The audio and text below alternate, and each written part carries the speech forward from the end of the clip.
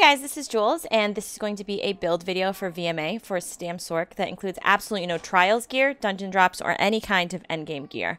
A lot of times people have viewed my other Stam Sorc build for VMA, and a common complaint is that the build has a lot of sets that are difficult to acquire or need to be acquired through trials and things like that. And sometimes people, they just want to do VMA.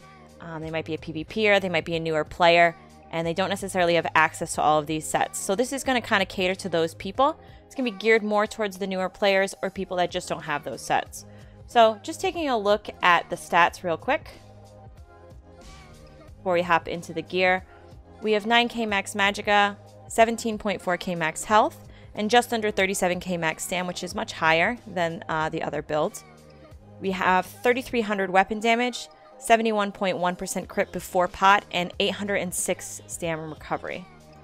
With pot, that crit goes up to 81.1%, which is pretty on mark with the other builds, 33% weapon damage, and 909 Stam recovery. We are a red guard, and we are also running the Thief, and max health and max Stam food. Alrighty, and just getting into the gear, we're running 4 Kvatch Gladiator, 5 Night Mother's Gaze, and 3 Vengeance Leech. This build cost me a total of around 10k to put together, so it should be very easy to acquire as it's 2 crafted sets and the jewelry comes from Cyrodiil and is very inexpensive. So just to go over the sets real quick, we have Kvatch Gladiator. This is a crafted set, gives us weapon crit, and weapon damage. Running that on head, shoulders, gloves, and waist. We are still running Night Mother, which is also crafted. This is from the other build as well. Weapon crit, weapon damage, weapon crit, and reducing your physical resistance of your targets. We have 3 on the body and our 2 daggers.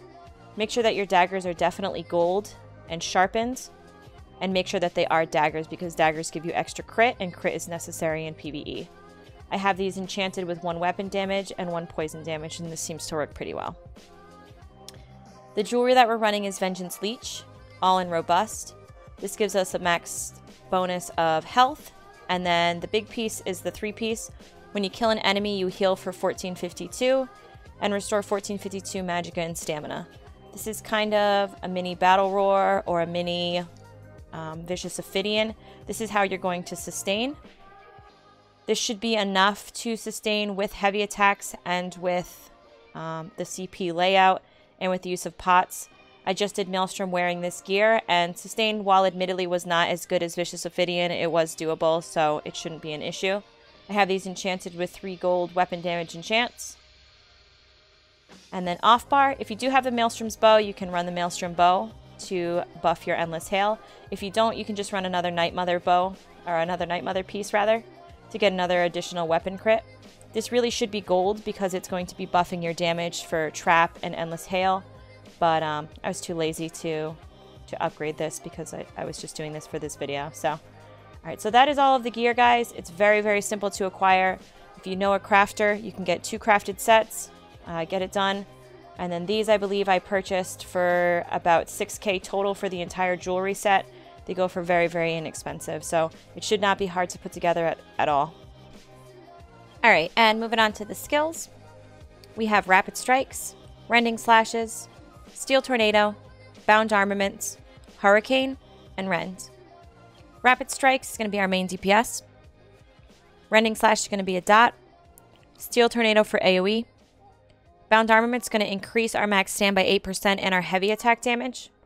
And Hurricane is going to give us Major Resolve, Major Ward, Minor Expedition, and it's going to be proccing that implosion around us. For our ultimate, we're using Rend. It has a very, very high tooltip, and it heals you for 50% of the damage done, so it's very good, especially on rounds like round 5 where you have lots of incoming damage. Moving to the off bar, we have Poison Injection. This is a very strong dot, and it's also an Execute. It's very good in conjunction with a heavy attack to kill or instantly kill mobs that are coming out of portals. We have Rearming Trap to lock your targets down in place and also give you minor force. We have Endless Hail, which is another AoE. Bound Armaments, because it needs to be on both bars. And then Crit Surge for heals. This back bar ultimate changes quite a bit. Most of the time I use Fighter's Guild, Dawnbreaker, or Smiting. Sometimes I do use Ballista from the bow tree. And then other times on round 5 or round 2, I will use suppression fields. And that's pretty much it for all the skills, guys. Other than to say that rapid strikes and rending slashes both have off morphs that give you heals. So if you are newer to Maelstrom, then you might want to consider using those morphs. Last but not least, we have CP. I'm going to give a CP layout for max level CP, which is 600, and then I'll talk a little bit about what you should do if you don't have max CP. So we have none into the Apprentice, 1 into melee weapon, 1 into bow, 60 into Thaumaturge, 38 into Precise Strikes, and 100 into Mighty. 15 Thick-Skinned, 80 into Hardy, 80 into Ellie Defender, and 25 into Quick Recovery.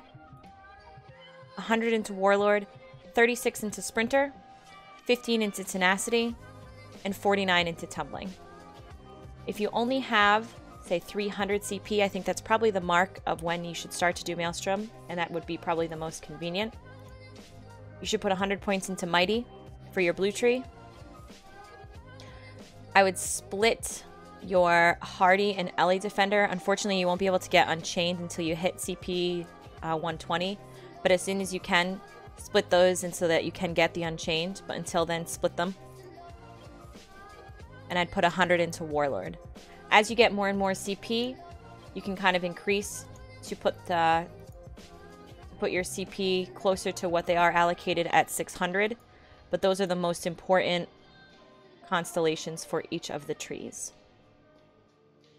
And so that is the entire build, guys. I hope that you enjoy it, and I hope that it helps you. If you don't have max level gear, or you don't have best in slot gear, like I said, I did complete this using this gear. It was not as good as best in slot gear, which is to be expected, but it is definitely doable, and it is good DPS and good sustain. So I hope that this helps you guys, and have a great day.